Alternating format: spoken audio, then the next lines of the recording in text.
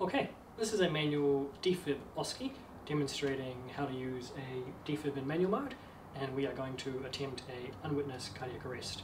Before we approach our patient, we're going to make sure the scene is safe. We've got all our PPE.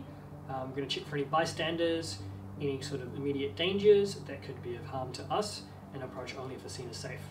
So our scene is safe, we can see our patient, and we're going to approach. Hello, hello? Sir, can you hear me? This is the ambulance. Not responding to voice or touch. I'm going to check his airway, Martin. Can't see anything in his airway. I'm going to look, listen, and feel. Martin, please set the Defib up and put it in manual mode.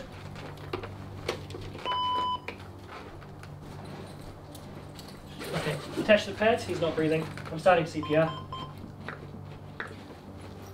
And call for backup when you're done. And once the pads are attached, please hit charge immediately. Charging. Thank you. Now once this is charged, I'm going to assess the rhythm. Okay, I'm assessing. This is VF. Stand clear. Please shock. Shocking. Shock delivered. Right. Our next shock will be delivered at 2 minutes and 30 seconds. Okay. AT1 to comms. Go ahead. Got an R49 requesting an R50. Copy that. ETA 20 minutes. Thank you. Wonderful. Backup's called? Yes. Great. Check patient. Okay. Now, if we could just get you to set up an airway with the ETCO2 probe connected, Okay. and do a test run.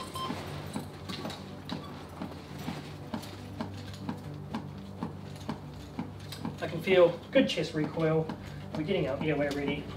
Then we'll have our oxygen running at 15 litres, and we'll start considering what could cause this cardiac arrest. The ETCO2 filter goes before the filter to make sure there's no vomit or anything that gets inside.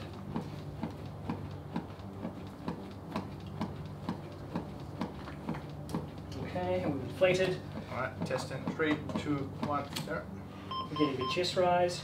Good chest rise. How's the compliance? Oh yeah, it's nice and cool. Wonderful. Please secure that airway. Okay. Now, we're getting close to our 2 minutes and 30 seconds. So, Martin, in about 20 seconds, I'll get you to press charge again so we can reassess. And then I'll get you to take over compressions for me over the head. Yeah, I was ready. 25, 26, 27, 28, 29, 30. Okay, press charge. Alright, charging. Okay.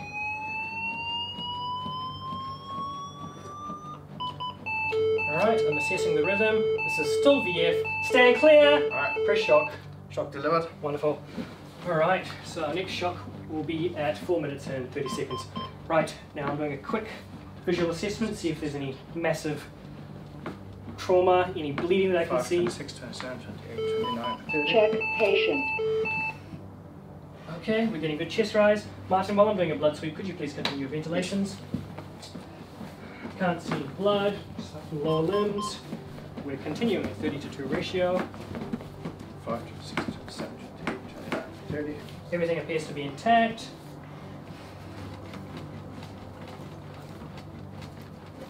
Okay. No blood. 5, 26, 27, 28, 29, 30. Alright. Still getting good chest rise. Okay.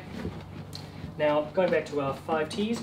Trauma, blood sweep revealed nothing. Tamponade, we can't see that. Toxins, I don't see any tablets or toxins anywhere. We can't rule out tension pneumothorax yet because we haven't had listen to the lungs. And the last one, we can't forget about a thrombus because we can't see the heart itself. Alright. 5, 26, 27, 28, 29, 30. Listening to the lungs. I can hear good bilateral air entry, so there's no tension in the thorax. Our H's include hypoxia, hypovolemia, hyperkalemia, hypothermia, 5, and excessive hydrogen 28, 29, 30. Alright, still getting good chest rise. Okay, Martin, I'm going to come around this side and hit charge, and then I'm going to get ready to take over CPR.